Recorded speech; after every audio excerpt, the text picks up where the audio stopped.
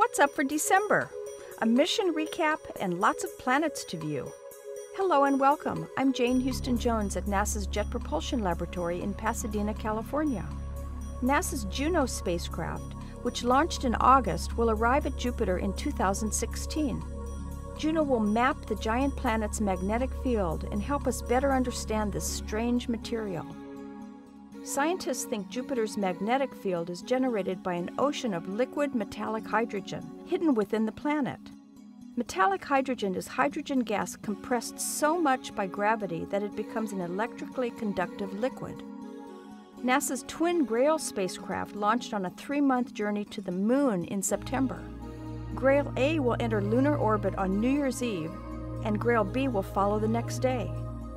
Then they'll spend about 2 months reshaping and merging their orbits until one spacecraft is following the other in the same low-altitude, near-circular, near-polar orbit, and they begin formation flying.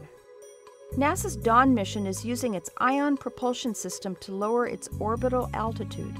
A new framing camera image is dominated by bright rayed craters of different sizes.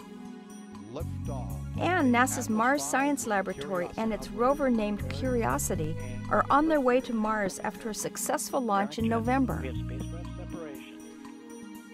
Through a small telescope, you may be able to see some markings on Mars, but this year and next just aren't good for Mars viewing. Venus climbs higher in the southwest sky after sunset.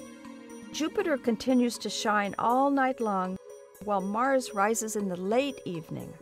You can even catch Saturn a few hours before dawn, and Mercury just at dawn. There's an eclipse this month, too. On December 10th, observers in Asia, Australia, and on the Pacific coast of the U.S. will get to see a total lunar eclipse. From the west coast, the eclipse is visible from 6:06 until 6:47 a.m., just before the moon sets at 7:17.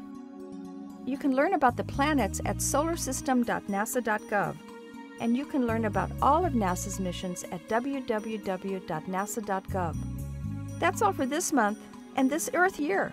I'm Jane Houston Jones.